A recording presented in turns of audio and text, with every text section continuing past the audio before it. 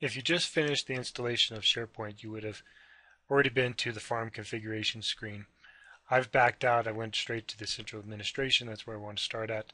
If you want to get to the central administration page, you click Start, All Programs, SharePoint 2013 Products, and the central administration link is here. In the main page of central administration, click the configuration wizard, launch the farm configuration wizard, and then start it. Now, I'm not going to advocate right out of the gates of using existing managed accounts. I already have a new domain account created called SP App Service, and we'll leverage that one.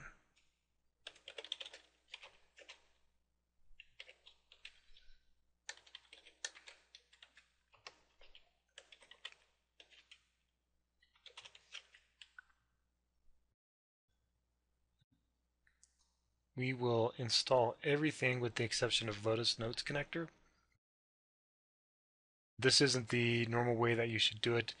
We'll get into these in more detail later on in future tutorials for each one specifically. For example, performance point should not be used in the same service account as the other ones. Go ahead and click Next. The wizard's finished. Now we're going to start with our first site. We'll just create a simple site here, name it Demo. We'll make it a subsite, and we'll make it a publishing portal. Click OK.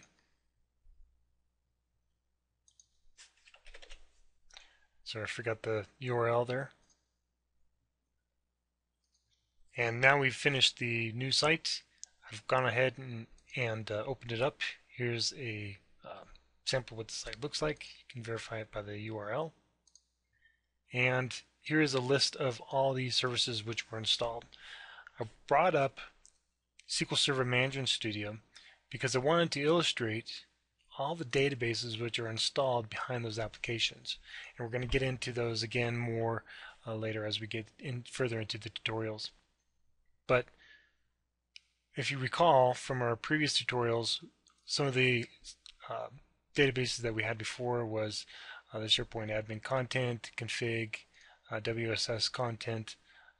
So everything else is relatively new with a couple other exceptions here, reporting services. So that's it for the farm configuration wizard. You now have your first site up.